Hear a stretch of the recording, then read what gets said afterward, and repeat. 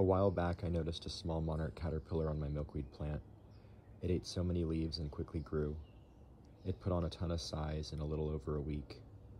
Eventually, it wandered off the milkweed plant and formed a chrysalis on my sage bush. After about a week, the chrysalis turned translucent. You could actually see the newly formed monarch butterfly wrapped up inside. The next morning, the monarch started to emerge. It hung upside down for hours while its wings expanded and dried. Eventually, the newly emerged butterfly was ready to explore. It made its way back to my milkweed plant for its first drink of nectar. I watched as it hung out in my yard before eventually flying away in search of more flowers, and possibly a mate to start the transformative process all over again.